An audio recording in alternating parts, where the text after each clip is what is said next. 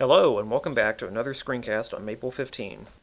At the end of the last screencast, we met a built-in Maple function, the exp function, which is really the function e to the x. To use this function, we just typed exp, open parenthesis, then the input we want, then close parenthesis and hit enter. In this screencast, we're going to quickly see some other mathematical functions that Maple has and see how to go about finding some of the less common ones. To take a square root, for example, we use the function sqrt. For example, here's the square root of 2. We type sqrt, open parentheses, 2, then close parentheses, and hit enter. To get an approximation for this quantity, remember to enclose the thing you want to approximate in eval f and hit enter. To find the natural logarithm, we use ln.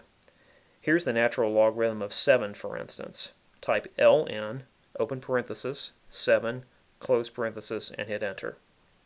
And here's the natural logarithm of e to the 5th, which is of course 5, but notice that Maple does the simplification automatically. To find a log to the base 10, use log 10. For example, log base 10 of 0.01 is negative 2. Trig functions work similarly and use the syntax you'd expect.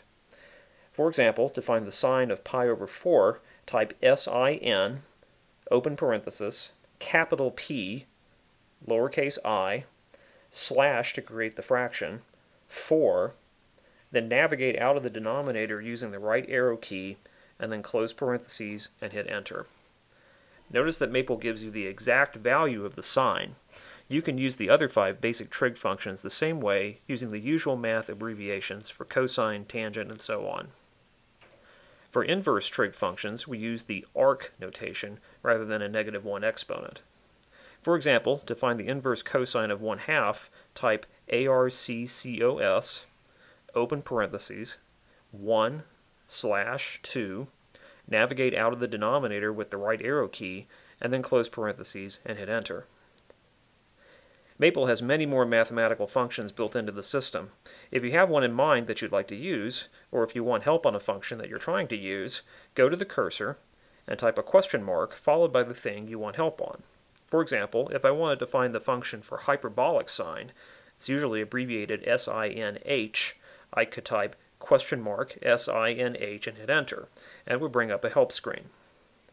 I could also bring up this help screen by entering a single word search term. For example, to learn more about logarithms, type question mark logarithm. Another way to get help or browse features is to go to the Help menu, select Maple Help, and then enter in the search term you want. You can find help on any of Maple's features this way. That's all for now. Thanks for watching.